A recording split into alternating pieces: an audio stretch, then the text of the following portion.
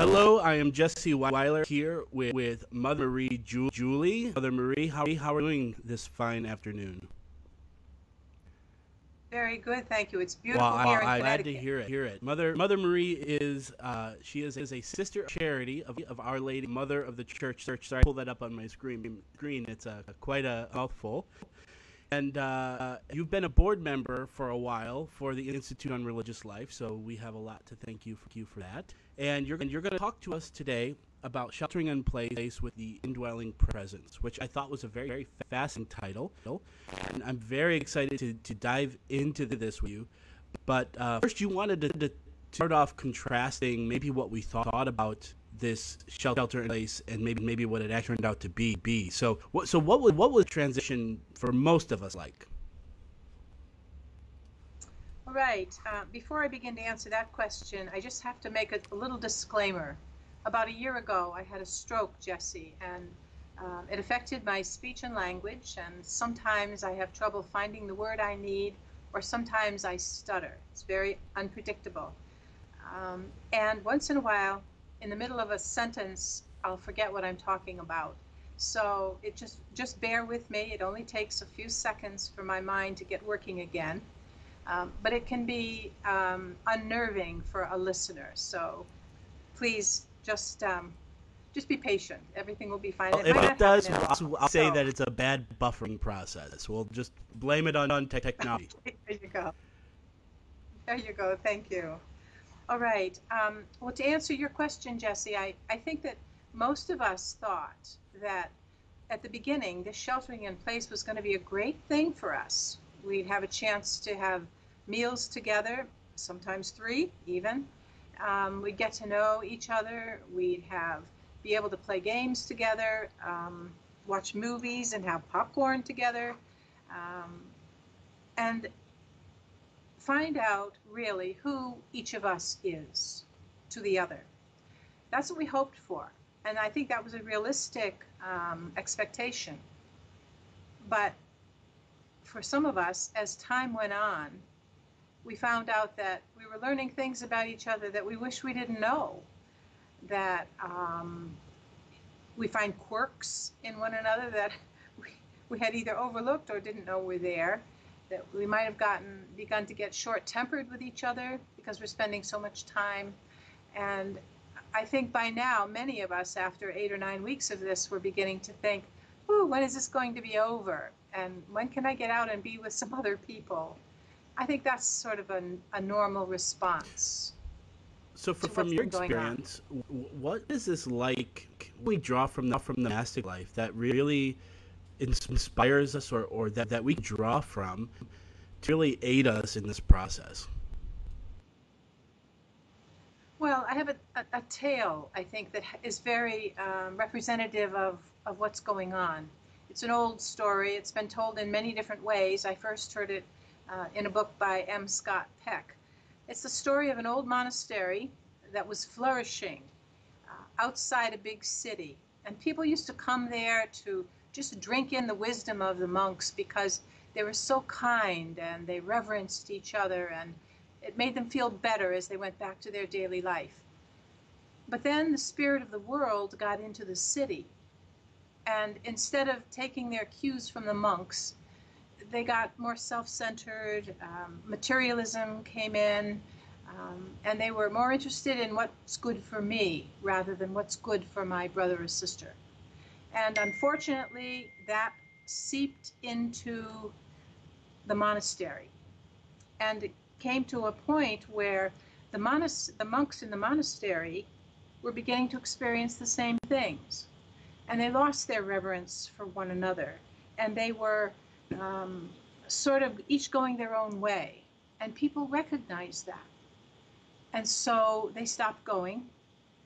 And some of the monks left, many of them left, and young men stopped coming to visit, asking to enter, until there were only 5 monks left. And in the woods near the monastery, there was a little hut where the holy rabbi of the city used to go for days of prayer and recollection. And the people and the monks knew when he was there because there'd be a little wisp of smoke coming up from the chimney. So the abbot, who was so concerned about what had happened to himself and the monks, said, I'm going to go visit him. So he went, and he was welcomed warmly by the rabbi. And they talked for about 2 hours about the new culture, which was so devastating to the interior life. And they prayed together, and they wept together. And just as the abbot was about to leave, he said, oh, what I really came for was to ask you some advice on how to get the spirit of reverence for one another back.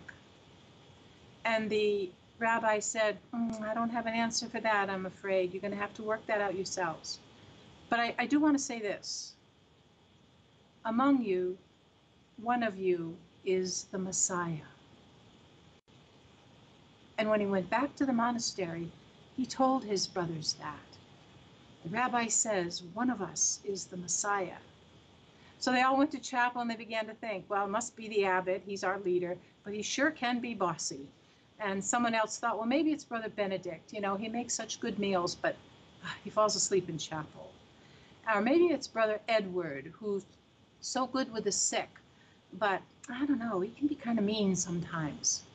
And they kept thinking about it, and it occupied their mind day and night until little by little they began to say, well, I don't think it's me, so I just better be careful with all of the other brothers because one of them is the Messiah.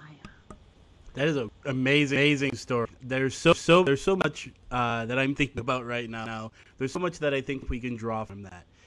I think those texts that you spoke of immediately after we discovered what this is really going to like, we see a lot of that now with a lot of the infighting.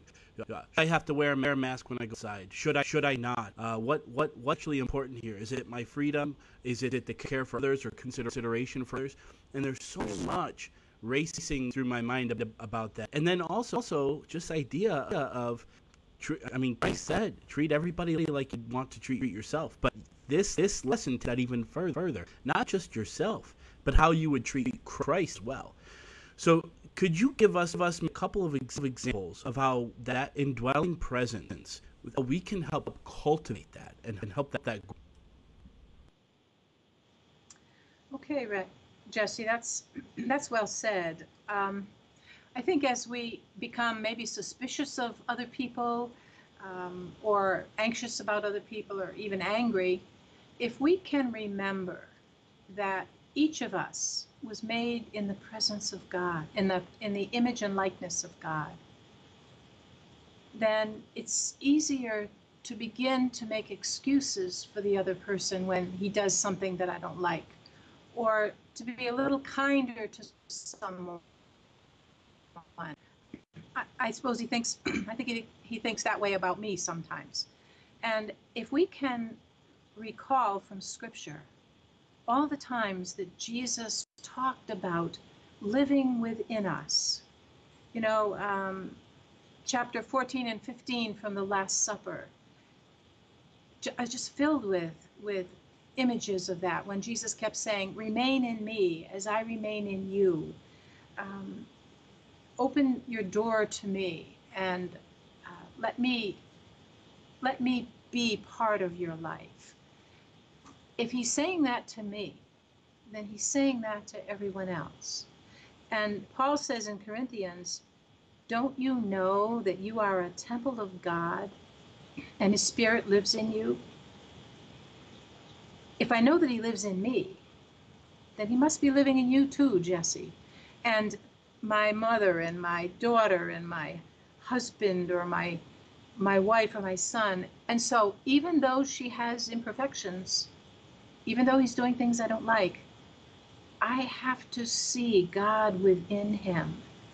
And how can I look beyond the humanity of this person to the divinity of God within him? That has to be a conscious effort. Oops. I lost you, Jesse. I can't hear you. Sorry about that. I love that insight, and I think at the same time that is a spectrum. You know what I mean? We can sometimes feel like we're doing really well, and sometimes we feel like we're not doing that very well at all. And the thing that I have been thinking about while you've been speaking, two people, John the Beloved and the Mother Mary, who did all of the chaos of Christ's crucifixion and death. They did not scatter like the rest of the apostles and disciples. They weren't the two disciples on the road to Emmaus. They stayed there at the cross, in the chaos, in the suffering, and that is something to behold for all of us to see. But sometimes like say Peter, or we run away, or we feel guilty that we denied Christ 3 times. That's our first hope there. And then even further than that, some of you just cannot grasp or see God in all of this chaos. So I'm just wondering about how we can find those moments of hope amid all of this and suffering, hope for that indwelling presence, and how can we hold on to that to then help cultivate, fertilize that even more so. Oh, that's a good question to ask. Today, as we're speaking, you and I, is the Feast of the Ascension. And we think of the poor apostles who had to watch Jesus leave them. And now they're stuck with each other. And the Spirit had not yet come to them. And so that they really had to struggle, I think. But fortunately, they were waiting with Mary for the fulfillment of his promise. But with regard to finding ways to see God in each other, and to be able to move forward in all of this, I think we have to just be aware that each of us is human, that no one of us has all the answers. You know, there's arguments about who's telling us the truth about the coronavirus, and this state is opening up. I'm in Connecticut, and it's one of the last states. We haven't even opened yet. And we don't know when we're going to. And so is he doing the right thing, our governor? I wish I lived in another state. But we are where we are. And God has put me in this moment, at this time, not by accident. And there is a message that he has for each one of us in this coronavirus epidemic, pandemic. I don't know what it is yet for me. But in my quiet moments, I need to ask him, not why are you doing this, but what is it that you want me to learn from this? And I can do that by just taking a moment to turn within and know that the Father is there within me. Jesus is here. The Holy Spirit is here. And if I'm quiet enough, I can hear what he has to say. I might not hear it at this moment, but as long as I'm listening, he is going to answer that question. I can't answer it for you, and you can't answer it for me. But I know that if we allow God to work in us and through us, when we come out of this, we're going to be closer than we ever were to God. We'll be closer than we ever were to one another if we remember that we have sheltered in place with God within us. I don't know if that answers your question. I think it answers it better than I thought it was answered. Thank you so much. One thing that I find really helps me to focus on something is a mantra of sorts. So, you know, if there are times where I'm feeling doubtful in the Eucharist, feeling doubt I'm in the Mass, it's that, Lord, I believe my unbelief, types of things. I'm just curious as to, are there any type of mantras like that you would recommend would be good for us to just repeat over and over to really help us send that in our mind? Well, there are a few that I use. I often pray, Lord, open the eyes of my heart that I may see your face.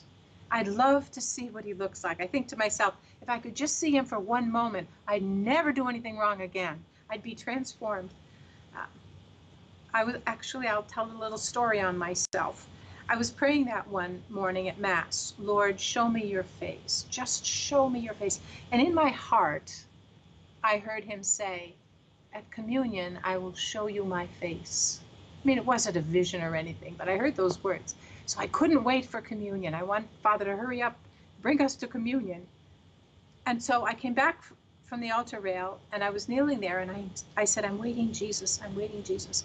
And suddenly there was a tap on my shoulder. Imagine, right after communion. And I looked, and there was a sister who had a question for me. And I'll be honest, it's a sister who sometimes gets my goat. And I thought, oh, sister, this is communion time. This is communion time. So I answered her question, and she went on her way. And I turned back to Jesus, and I said, show me. And then I said, did you just show me your face? And they didn't have to answer. And I haven't been able to get that out of my mind. I need to see his face. That's what keeps me going. And so I need to look for his face in each person. So that's my mantra, show me your face. And now when I ask for that, I know that he's going to show me who he wants me to be kind to, who he wants me to recognize as my sister or brother. Another mantra that I often ask, that I often say is just, come, Holy Spirit. Come, Holy Spirit. Because he wants to give us the wisdom that we need to handle situations like the pandemic. The fear that we might feel. Am I being exposed by someone who's careless? Or have I been somewhere that I shouldn't have been? Am I taking care of myself well enough? There's a lot that we don't know about the virus. So come, Holy Spirit. Just do in me what you want to do in me so that I can come out of this closer to God and to one another. That's wonderful. And hopefully, if I ask Christ to show me his face, he's not wearing a mask, so that I can actually see what's going on there. Which sounds maybe you're the one who put the mask over his face in the story, which I think can all relate to. I think that is very relatable, and it goes back to the very beginning about treating everybody as if they were Christ, and I think that's simply wonderful. What about some other prayers or devotionals that you think could really help cultivate this indwelling? Oh my goodness, the sign of the cross. To make the sign of the cross, we do it. Well, I sometimes do it without thinking. In the name of the Father, the Son, the Holy Spirit. It's a good way to begin a prayer. But it is the compendium of the economy of salvation. In the name of the Father, and of the Son, and of the Holy Spirit, I begin my work. In the names of the Trinity, I begin my prayer. In the names of the Trinity, I begin this encounter with a person who might be difficult, or who might be asking more of me than I think I can give. So certainly the sign of the cross. The glory be to the Father is a beautiful prayer, reminding us that we want everything we do to be for the glory of the Trinity. Those two prayers are very powerful for me. And short. Again, I think that's what helped me focus, is that you have that short petition. In fact, one of my favorite types of prayers, Tese prayer, because you're kind of this repetition of hymns over and over again. And I find that if I can, my body that, and that can just kind of be habitual at that point, and then mind can start to be more free, and I don't have to worry about my mind racing or wandering because my mind's concentrating on that other thing. So I think that might be of great assistance as well. Another question I have, we talked about this in the beginning, but I'm just curious as to whether or not those who live in a religious community have more preparation or experience in dealing with the lifestyle that we're all dealing with currently. And if you think so, what are some real practical ways I can draw from your experience in a religious community? Were we more prepared than you for this? Well, actually, this was quite a paradigm shift for those of us in religion. In my community, we have the privilege of having Holy Mass every day because we have a chaplain. And he's not afraid to come from Mass. So that's been a great blessing that so many thousands and thousands and thousands of people have not had. But we've had also to find ways to distance socially. We've had to do that, but it's easier, I think, in the religious life because we're attuned to one another. And I have 39 other sisters that I have to worry about. And they have 39 sisters that they have to worry about too. So we're looking toward the benefit of each other. So when I don't want to wear a mask, I put it on because I have some older sisters here who don't need to get the virus. And when I don't feel like keeping 6 feet away, I owe it to my sisters to do that. So there's that bond of community life, I think, which makes us aware, although sometimes we fail in it, makes us aware of each other. And what else? Well, we pray together. We pray together. We have a lot of space between us and the chapel, but certainly prayer together. A family that prays together will be able to deal with this. It's hard to be angry with somebody that you bring to prayer or somebody that you're praying with. So if I have a grudge against somebody in my family that I've been living with now for 9 weeks, 24/7, if I pray with that person or for that person, I can't stay mad at him or at her. So those things help. The fact that we have the community and the fact that we pray together every day is very powerful. And actually, people in the domestic church, you have that also now. You have a community within your house, and you can pray together. For some, that's harder than others, but I think it's a strength to draw from. Absolutely. And my question for you today, the Feast of the Ascension of our Lord Jesus Christ, I think we can put ourselves in the shoes of those apostles, where again, we referenced this earlier, but it feels like he's leaving us. It feels like he's gone. And little do we know, I guess the Bible should have known, he said he was going to send the Advocate, but then Pentecost, which we celebrate in a week, we're celebrating that Holy Spirit that dwells in us as well. And so how can we pivot from that fear of Christ in us, like we right now? Maybe we feel like God's left us because we have the sacraments, we have the Eucharist, we don't have reconciliation fully in a sacramental sense. How to deal with that so that we can keep going forward, and then furthermore prepare ourselves to then regain those sacraments. As a community, we pray so often, just about every day, for the people who are in that situation, who must feel bereft, who cannot receive the Holy Eucharist, just as you've said. And we bring them with us to communion every day, and we bring them to adoration before the Blessed Sacrament. But for those who are experiencing that loss of Jesus, his presence, you're right, it's exactly what the apostles felt. What do we do now? What do we do now? They went to the upper room and they were together with Mary. They were together with Mary. So we can call upon our mother. She'll never leave us alone. We might have a little harder time now getting in touch with Jesus because it's no longer a local phone call now that he's in heaven. But Mary is a mother who's with us at every moment. So to say, Mary, help me in this time. I need your Son. I need your spouse, the Holy Spirit, to lead me through this dark time. And no mother would refuse to answer that prayer. Least of all, Mary. It is amazing and such a great answer. Sister, if you wouldn't mind, would you please say a prayer for all of us, all that we're going through, those who are having medical issues with the virus, those who pay attention but can't get at it because we have a stay-at-home order, of this anxiety we have, depression that we have. Can you please say a prayer for all of us that we can be stronger and that we can recognize the indwelling presence? Jesse, I think you just made that prayer yourself. That was beautiful. So what I'd like to do is to address the Trinity in this prayer and then end with your thoughts.